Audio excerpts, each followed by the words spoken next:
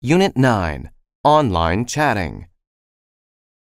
Philip, are you still chatting online? It's 9:30 p.m. You have an exam tomorrow. Yes, Mom. I'll get off in a minute. I read some articles about chatting online. I'm not so sure you should be spending so much time in front of your computer. Mom, that seems unfair. It can be very educational. You meet people from all over the world who talk about lots of different things. Okay, maybe these people share their knowledge. I still think it is better to join clubs and socialize with real people. Do you think chatting online causes bad behavior?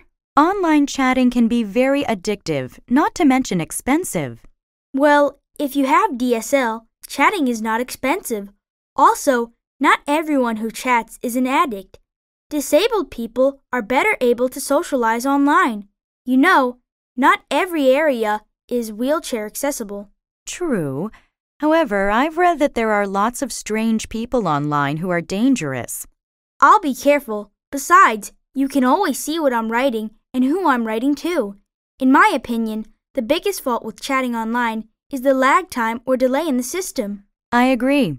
I have noticed that there is some lag time in you getting off the computer.